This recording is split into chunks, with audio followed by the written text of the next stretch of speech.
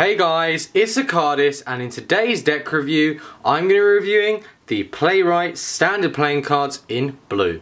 Let's get into it.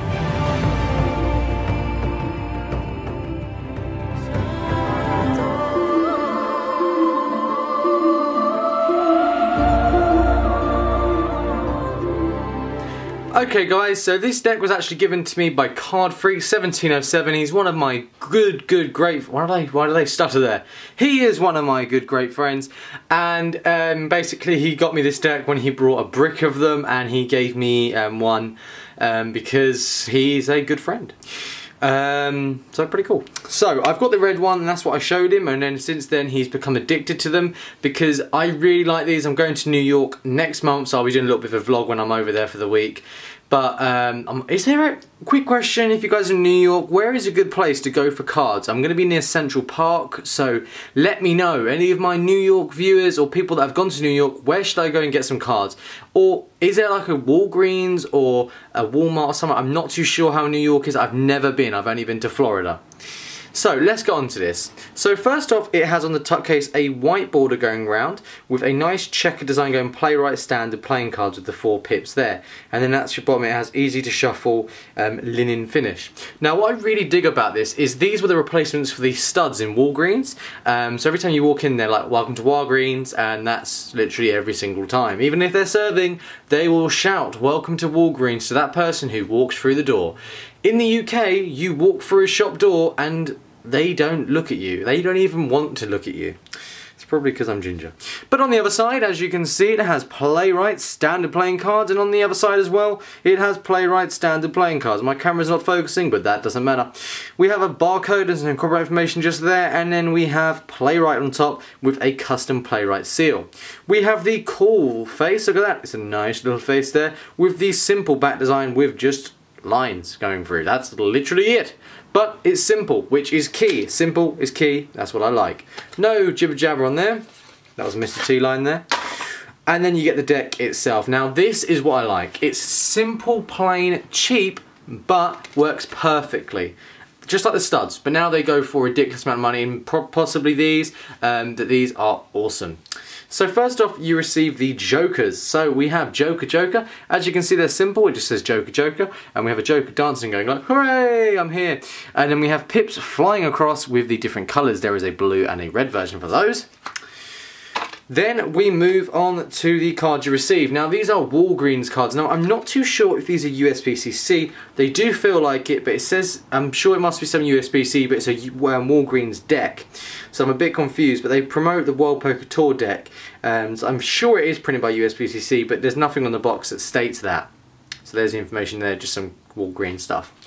Now, most decks that are printed by USPCC will have some information where it's printed, and this one says it is distributed by Walgreens Co., but it doesn't say where it's printed, but the barcode states it's a USPCC deck. So I'm a bit confused where it's printed. If someone could let me know, that would be brilliant.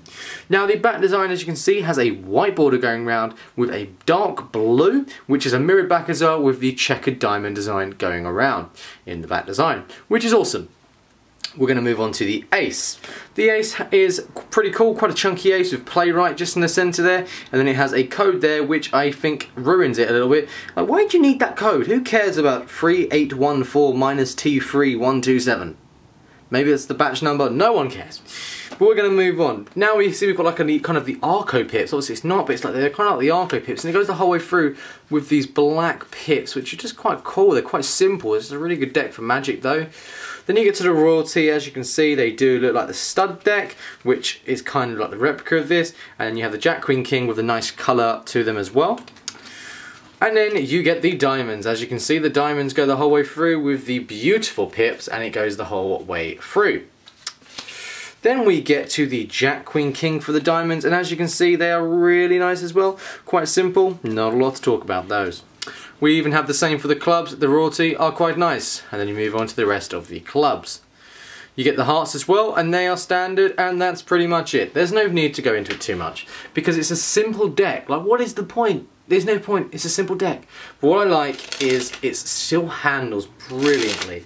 even though it's a cheap deck, like it cost me I think $2 or something like that, it's not expensive, and I really want to pick some more of these up, but the way they handle, just for a cheap deck, this is an alternative to a bike, I would have to say. Do you hear that? That is the phone interrupting this video. Do you know what? I'm going to pick that up. I'm going to pick that up. Hang on.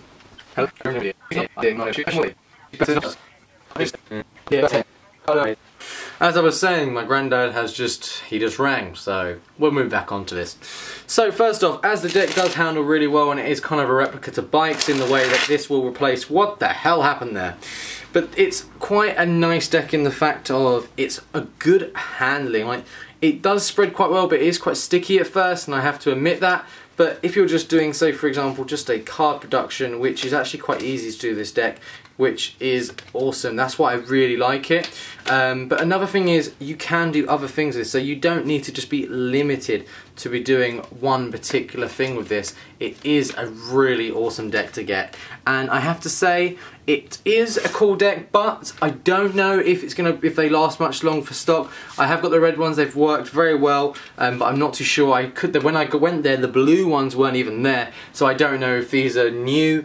But my I've got the ones, the red version of the Playwrights, which are 2011, these are 2012 from the bottom, but I'm not too sure if they came out, I'm not too sure. But all around, this is a beautiful deck of cards. I recommend picking this up. It's cheap, friendly, and affordable. You can get a brick of these for only $30 off eBay, which isn't expensive for a deck that's cheap, and I think it's printed by USPCC. I have no idea. It's got the air pockets, but that's all I know. But that's it, guys. I hope you guys enjoyed the video. I didn't want to be too serious today because I am having a pretty good day. But other than that, I hope you guys enjoyed it. It's a quick idea. I want to quickly ask you guys an idea. I have an idea, okay? This is my idea. I'm going to come down right here. How about, I'm going to sit down here. How about, I want to do a newsletter, and most people, you know, they don't know what a newsletter is. Well, you do.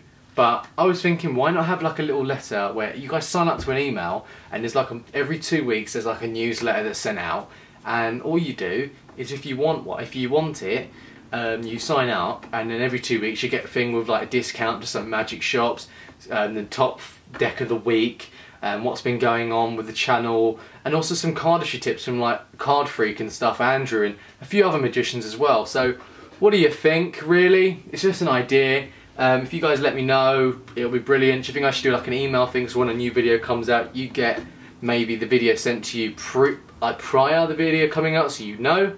What do you guys think? Comment down below. Also, what place should I go in New York to pick up some playing cards? Let me know. I'll be staying right near Ground Zero, so let me know. That's it, guys.